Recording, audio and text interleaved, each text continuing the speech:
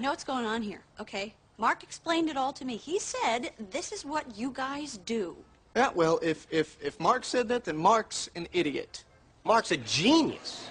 But why? How is he a genius? Look, don't you see what's happening here? Instead of hitting on her right away, he's becoming her confidant. Now he's going to be the guy that she goes to complain about you. What am I going to do? Well, why don't you send her a musical bug? Oh, no, you already did that.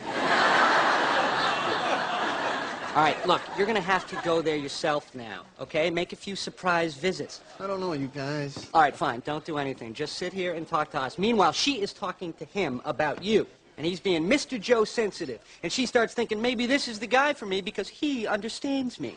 And before you know it, she's with him. And you'll be all, oh, man. And he'll be all, yes. Right? And us, we'll be like, oh, dude. Right?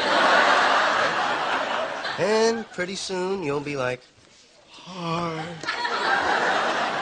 And oh, I can't go. Rachel and Mark might be there. And we'll be like, man, get over it. It's been 4 years.